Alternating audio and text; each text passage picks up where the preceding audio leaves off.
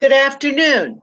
I'm Karen Merrill, LCSW with Reliant Behavioral Health, and I've had the pleasure to present to you a number of these Lunch and Learns. And today we're going to be looking at the topic of working in a changing environment. There'll be polling questions interspersed throughout the presentation, and we'll try to leave some time at the end for question and answers. Also attached to this PowerPoint presentation you'll see over to the side, there are a couple of handouts attached that you can reference if you like. And then after the presentation, Brenda, our trustee assistant, will be sending all attendees a copy of the PowerPoint as well as the handouts. So let's get started. So ever feel like this? Like your teeth are right on edge or you just want to scream to relieve stress? Workplaces today can elicit these kinds of responses and many others. So our learning objectives today will be to explore the challenges of living in our changing world. We'll make the case that actually change or transition provides us with opportunity for learning and growth. We'll look at some common responses to change and what roles people take on. And then we'll provide tools and suggestions to learn to build resiliency for better health and personal satisfaction. So why this particular discussion and why now? Change has been happening at an accelerated pace throughout the world, our country, and our communities, and certainly within businesses and industry. Change has moved from episodic to continuous, which we'll talk more about. And we really do need some personal tools to help move us through the transitions caused by change. We don't need to look any farther than the 24-hour news stream information that we're constantly bombarded with that's at our fingertips. News shows inform of natural disasters, heinous criminal acts, economic conditions. We've experienced many of these right in a row in the last few weeks. So we need to build ourselves a psychological track for safety for the train we're on. In large part, the continuous change is caused by rapid changes in technology and the need for changes throughout the world to keep up. It almost seems like our values are changing as a result. But still, regardless of these fast-paced, significant changes around us, there are tools to utilize to not only get us through these experiences, but for us to grow through these changes. So a word on the changing nature of change. In the past, decades ago, a few decades ago, there was a certainty to change, kind of a stepwise process. We knew it was coming, we could plan for it, we could move through it, and then we could actually adjust to it. In the last few decades, most recently the last couple, there's an uncertainty about change. It's almost warp speed. It keeps coming one right after another. So it can put us kind of on the edge of our seat about that. So our first polling question. One reason people dislike change is that they fail to see the possibility of positive outcomes. True or false? So Brenda will give you guys a few minutes or a couple minutes, and then we'll see how you vote on this question.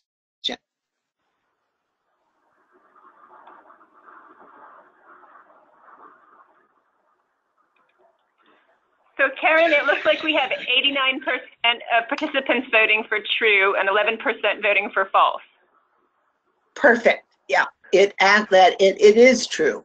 We can get caught in all these um, other things rather than the kind of mask the possible positive outcomes.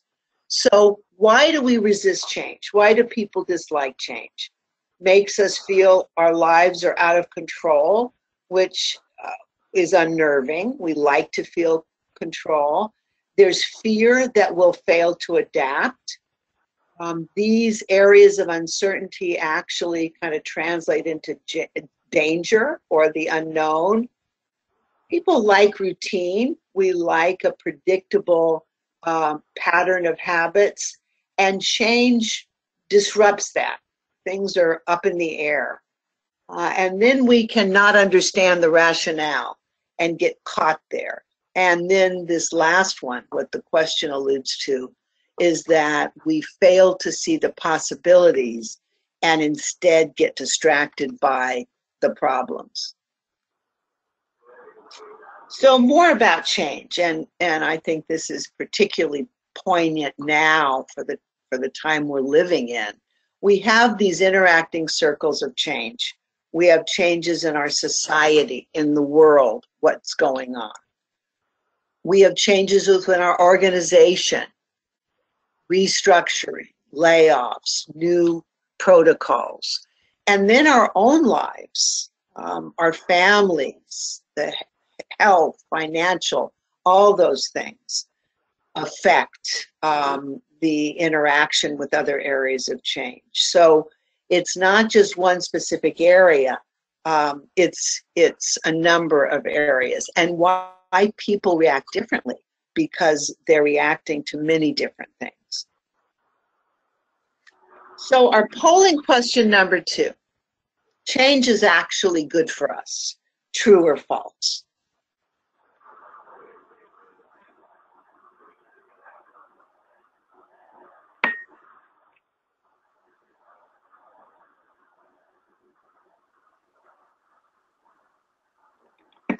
So we have 100% voting for true.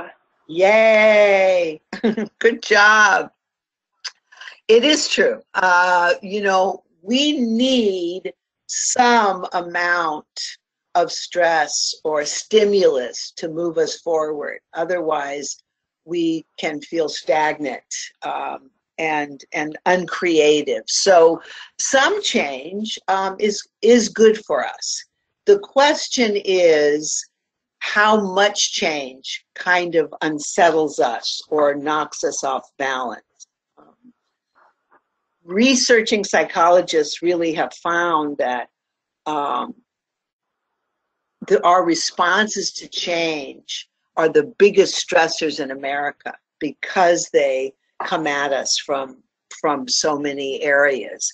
And some of the biggest changes are death of a spouse, divorce, retirement.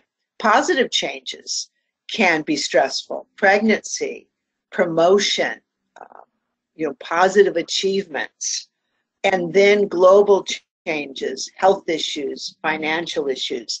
Some of you may be familiar with something called the Holmes-Ray Social Adjustment Scale. It's a tool that does an assessment on the number of changes that have occurred in our lives. It attaches a certain number figure and you add it up, and it tells us how vulnerable we may be for change. So little change is good. It's when so many changes, kind of go one on top of another that can unsettle us. So kind of now, zeroing in on workplace change and why that's difficult. It triggers questions and doubts, our usefulness. How useful will we be to the organization once all said and done? And all said and done sometimes looks like until the next change. How flexible are we? And this is personality partly. It's, what kind of our nature is like.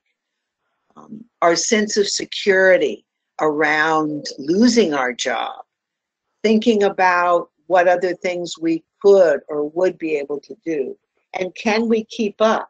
So it calls into question some very basic things that really in some ways have to do with our survival around, will we have a job, and can we, take care of our families, and all of those things.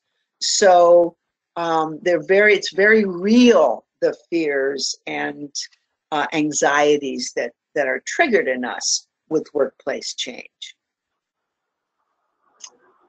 Nonetheless, the train's not going to stop. We're not going to be able to turn back that clock to predictable kinds of changes. It's only going to accelerate. So, we have choices. We can learn to master change, strengthen our resiliency, or become victims and become unhappy and not be able to adjust. So we talk about change and transition almost in an interactive way, but there really is a difference. So we're going to talk about this next. Change is what I call the activating event. Change is a shift in the external. So that is the restructuring or the change in job or the move from one city to another. That's the activating event externally. The transition is the psychological or internal shift that we make in response to the change. Of course, it takes much longer. It's a process. It really always starts with an ending or a loss, if we look at that as what has changed. And then the ending, or that activating event, is closely followed by a long period of uncertainty and unfamiliarity. That is that middle ground that creates fear, but this is also where the opportunity lies to learn more about our place and about ourselves. So a man named William Bridges has created or did work on what he calls the transition model, not unlike other kind of models around working through change or loss. So it starts with an ending, which is that change, then that long neutral zone, kind of in the middle, and then the new world, the beginning. So it's kind of creates a framework for the process. So this neutral zone, it's that in-between time, one side and another, actually one personal identity or another, or one way of doing things or another. Things are up for grabs. What may develop hasn't. It's unclear. It's ambiguous. We can do that self-questioning or self-doubt. Oftentimes, what used to work doesn't work anymore. And what is to be isn't in place. So we can feel empty. We can feel unfamiliar. We can also feel creative, depending on how we look at things or our personality in terms of the possibilities. But it definitely challenges our ability to stay centered, balanced, and to tap into our core strength. How do we manage the shifting ground? So this neutral zone, Marilyn Ferguson, another researcher on the area of change and transition, says it's not so much we're afraid of the change or we're so in love with the old ways. It's that place in between that we fear. It's like being in midair between two trapezes. It's Linus when his blanket's in the dryer. There's nothing to hold on to. And as human beings, we want reliability and something to hold on to. So that's the difficulty. So polling question 3. Signs of transitional stress include all of the following except. We can feel sick, even flu-like symptoms. We can blame others. we can reach out to others, or we can feel angry. So what are your thoughts about that?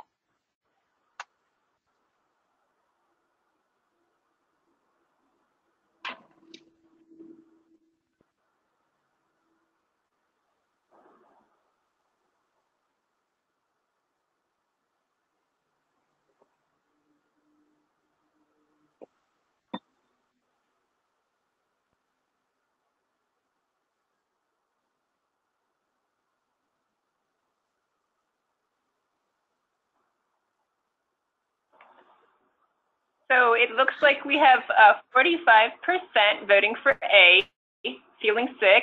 43% voting for B, extending blame to others.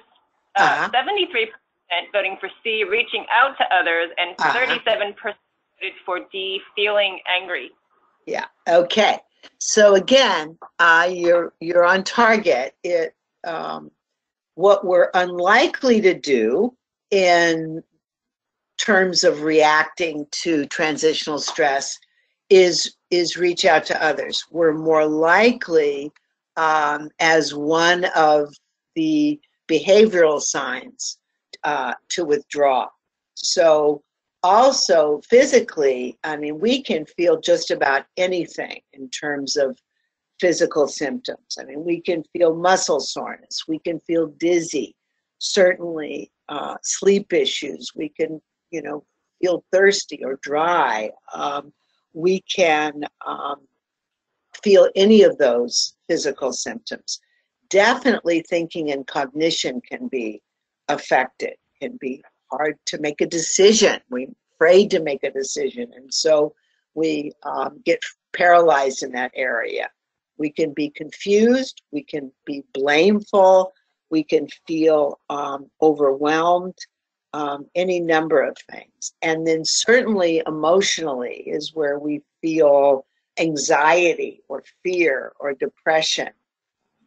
Our family members or even co-workers may tell us that we're more irritable than usual, or feel angry. So you can feel any number of emotional issues. And then withdrawing or changing in activity.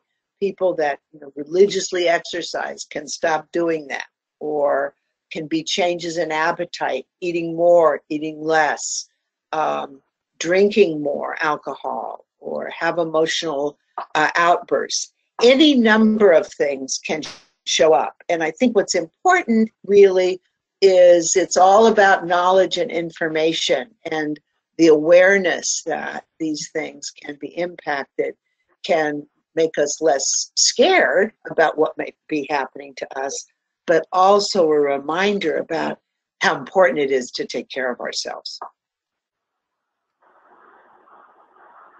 So as we move through this, and again, with more knowledge and preparedness, in order to make the transition, it's good to have information about what are we giving up? What is the loss? And to be able to identify and recognize the crisis to us before we're able to look at the opportunities. So instead of running from it or denying it, that we look at, oh, it's because I had these relationships that I'm going to miss in this organizational move, or whatever that is. But being able to point to it gives us impetus to be able to move forward. So how do we live in this neutral zone? How do we manage this? Setting some short-term goals to give us more of a sense of control. What do I want to accomplish today? But having a long-term vision of, possibly those positive opportunities or outcomes. Knowing that through this change, you'll take risks because you're learning new information, and that you're going to make mistakes along the way. Rediscovering old talents, maybe thinking of old hobbies that provided satisfaction, is a good thing to think of now in terms of another use of energy. Learning new stuff triggers our brain. Cultivating relationships is really important because we need each other during these times. People that you share information with and that you feel safe with. Taking breaks and distracting ourselves so that the focus isn't constantly on what the change is, but kind of making that energy go in different directions. And another thing that I would add to this list is cutting ourselves some slack. Cut yourself some slack. Be your own good friend and have compassion, because again, this is unknown territory, and mistakes will be made and risks will be taken. So being kind to yourself around this and to others around you is important. So 4 common responses that people make in modes to change. We can act as a victim. We can be the critic. We can stand by and let things happen. Or we can choose to navigate in this change. And these aren't, carved in stone. Our roles and our responses can change from situation to situation. We might feel a victim at one point and a navigator in another. So again, kind of having this information can be really helpful. And I'll ask that as we go through each of these modes in the following slides, to take note of any responses with which you can identify. Oh, that's me, I can do that. And when we get to the what to do section, then taking note of ideas which you may think can be remedies for any of our counterproductive response modes. Keep on the lookout for that as well. So if we see ourselves in the victim mode, we can be resistant, we can feel angry, depressed, we can try to revert to the old ways of doing things, we can isolate ourselves, and we can fail to ask for help or fail to reach out to others. An attitude might look like, why me? Why is this happening to me? Feeling targeted. And why can't things stay as they are? In other words, resisting that change. The critic will look for reasons why change will be unsuccessful, really failing to see any positive outcomes, or challenging it. Is this really necessary? An attitude of, this hasn't worked in the past, I don't know why it'll work now. Or, I doubt that this change will improve anything. It's taking the role of a critic and trying to hold back that inevitable tide, that it's going to happen. A bystander shows reluctance to get involved at all, takes a passive role, waits for others to make decisions and take the lead. An attitude assigned to this might be, if I ignore this change, it'll go away. It won't happen if I just ignore it. Put a blanket over my head. I won't jump in until others have shown me it's safe. I'll wait until more experienced people have paved the way. That's what the bystander does. Another way of really avoiding the inevitable, that it's going to happen. So what does a navigator do? I guess a navigator really takes more of a leadership role, looks at ways to minimize the negative, explores the causes or reasons and tries to get information for that, looks at ways to be useful and supportive in the environment, looks at opportunities, and puts energy into forming nurturing relationships to help navigate the change.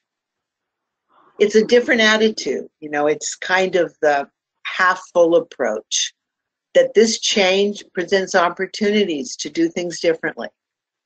it's a chance to make things better. And I'm bound to make mistakes, but I'm going to learn from them. So the navigator takes this role.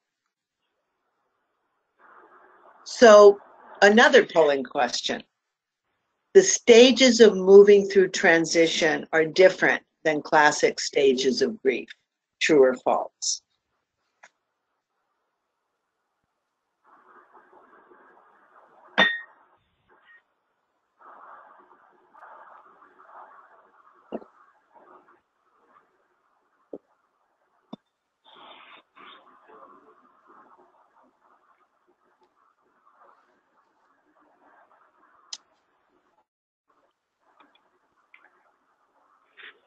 So we have 27% voting for true and 71% of participants voting for false.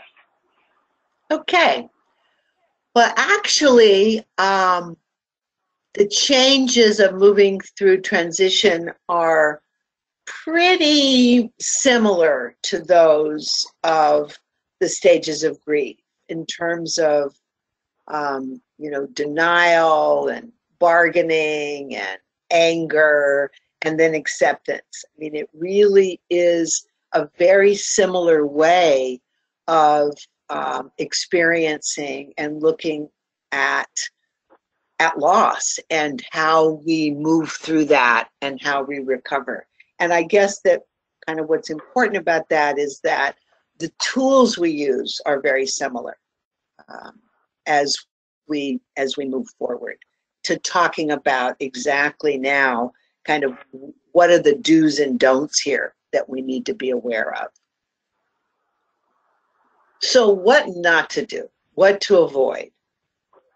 We need to not think somebody else will reduce our stress for us, that we give that responsibility to somebody else, that we, kind of plant our feet in the sand and say we're not going to change, or to take that victim role, to try to play a new game by the old rules. That's not going to work anymore.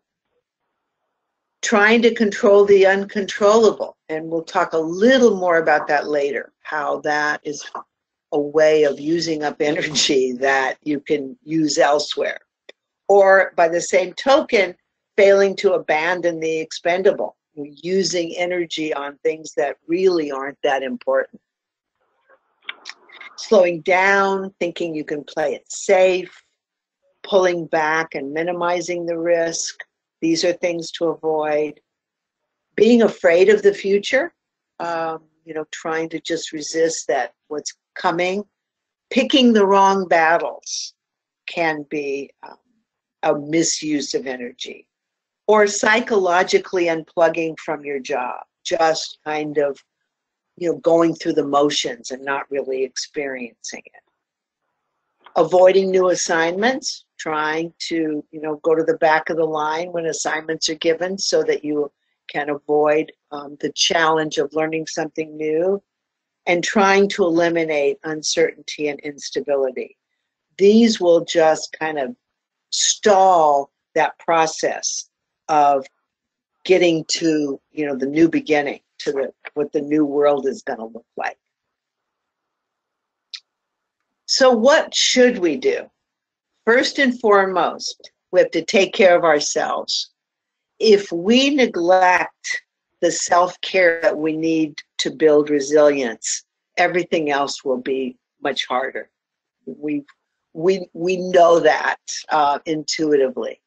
So taking care of yourself, actively seeking out the information you need, questions that you may have, and talking with people, go-to people around who may have those answers. Not speculation, but is there a place where you can get some information that helps clarify for you to understand it as best you can? Sometimes we can't. We reach that block where we have to accept something without totally understanding the rationale. But getting information can be helpful. Being empathetic to others, remembering that everybody's in the same boat, that people learn at different speeds, And if we think back to those interactive kind of stress circles that we looked at the beginning, that maybe our coworkers' personal lives are bringing more stress to them than we realize, which is accounting for their behavior. So being empathetic and compassionate about that, and educating ourselves about the process of moving through transition or that grief model. So understanding how that neutral zone and its perils is normal. That it's normal to feel frustrated, out of control, adrift. The more information we have, the better insulated we can feel. What else can we do? When so much is uncertain and feeling like shifting ground, doing things that help us feel in control, whatever that is. Getting up at the same time every morning, choosing to use the first moments of your day meditating, or setting some goals for the day. Charting a course in the beginning of the day where you feel in control. Compartmentalizing work problems so that you minimize the impact that it can have on your family and social life. In other words, taking off that hat, the work hat, and putting on your family hat or your friend hat, so that you can provide energy there. And protecting your leisure time and scheduling that in, and your family, and knowing that the increased pressures and demands affect, or workloads, they show up in how we interact with our family and our friends. And they're going to affect all of us because we interact with others. So being aware of that too, and listening to the feedback that others may give us about that. So our last polling question 5, roadblocks to moving through transition include all of the following except getting stuck in rumors, telling silly jokes, failing to acknowledge the loss, and toughing it out alone. So we'll wait for your feedback on this one.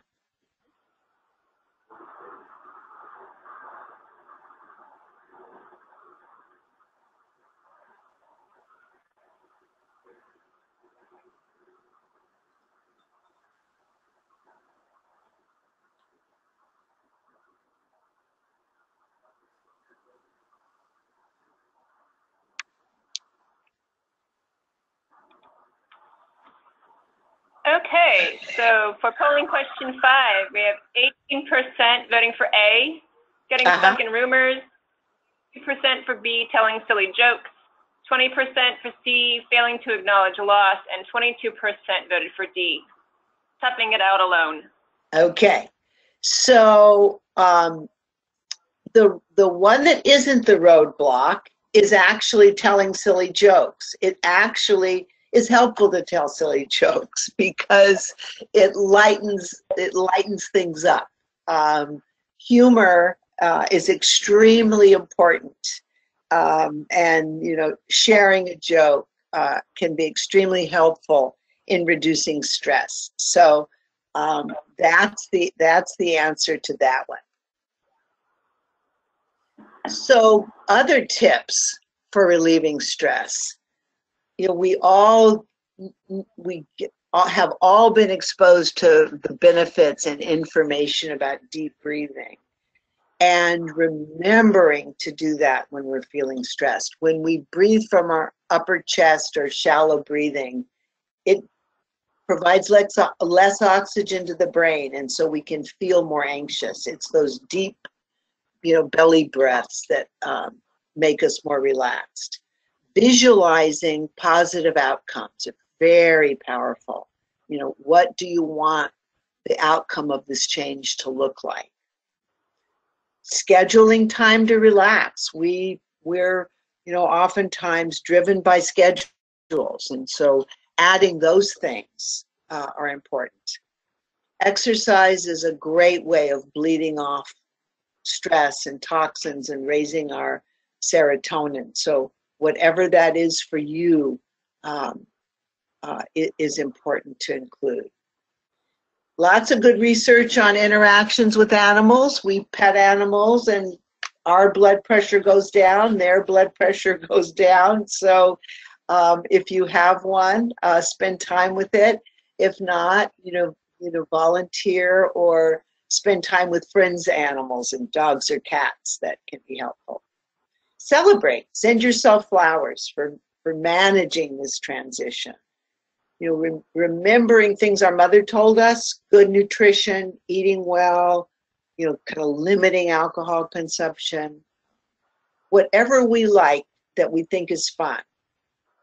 Retail therapy, a little bit of shopping, bowling, golfing, movies, play, concert, getting away for the weekend, getting enough sleep, reaching out to the EAP when you need to. That's exactly what it's there for, is in times of stress or transition. And you may see that what all of these have in common is it's a diversion or activities very different from what's happening in terms of stress and the change resulting in it. So good things to keep in mind always. So roadblocks to moving through the change.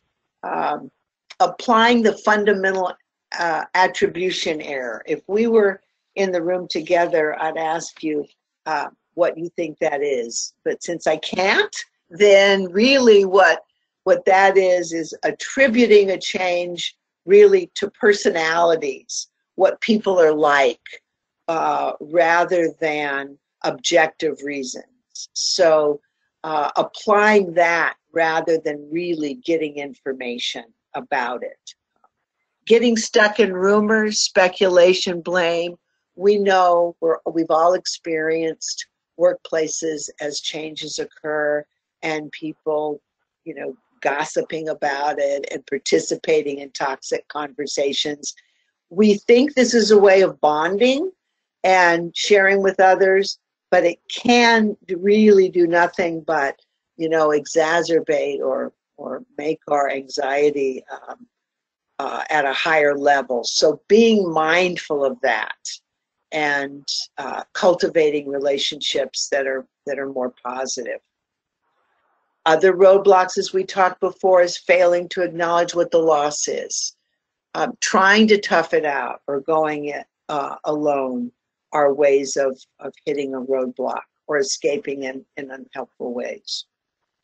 We need to acknowledge our accomplishments and our successes, as small as they may be, because that can be helpful. And forgetting to laugh. Sometimes there's just humor in things that are nonstop chaotic and whatever, and that can be really helpful to us to get that good and recalibrate ourselves that way. It's important. So I like to look at this energy grid, which is a way of mapping what we have control over, what we don't have control over, what's important and what's not important. So there are things that we have control over that we can change that are important. There are things that we have control over that aren't so important.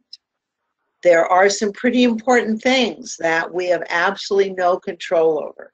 So we have a certain amount of physical and psychic energy, that X, with the energy available.